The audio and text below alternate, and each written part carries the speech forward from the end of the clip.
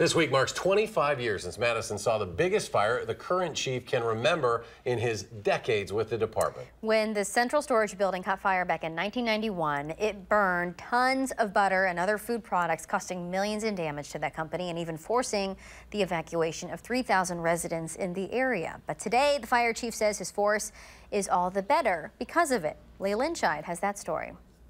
2.5 decades later, firefighters still have a clear memory of the smoke and flames that were coming from central storage. And that's a memory they don't want to forget.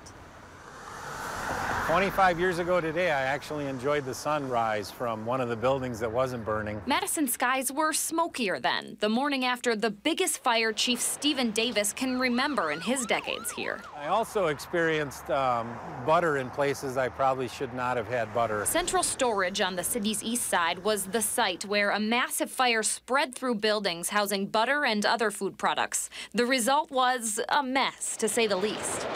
As the building collapsed towards Cottage Grove Road, the amount of water that had been already applied created this river of water and butter and cranberries and ham and, just about anything food related. 3,000 people were evacuated as a precaution, and the fire raged for more than a week, posing an obstacle this department had never dealt with before. Refueling the fire engines that sat here and pumped water for 8 straight days that we weren't really prepared for. So, we had people that actually carried 5-gallon pails of diesel to refuel the engines. This one instance, though, has helped shape department policy in the decades since. At the time in 1991, we weren't necessarily prepared for such a large event, whereas we are today. We've got bigger and better equipment. The department also created an emergency operations center to help with fires of this magnitude. And it's better prepared to communicate with the public when there's a threat to safety. And 25 years later, even firefighters who weren't alongside Chief Davis under that smoky Madison sky have learned about it and learned from it. We're so much better prepared because we can pass those experiences along.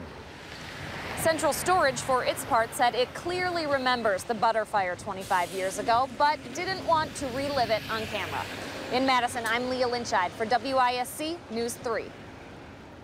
Can't really blame them for not wanting to relive it. Just to give you an idea of how much of a mess that East Side neighborhood became that week in 1991, the fire chief, even 25 years later, Fire Station 5, just down the road from Central Storage, still sometimes smells like old butter. A lot of people remember it, including Gary Canalti, who was just in his first Just year on the job back yeah. then. But I remember the smoke, and I see it all the time when I go, because I bowl at Dream Lanes on Friday mornings and have to go right past it. It was something else. It was, Amazing. yeah.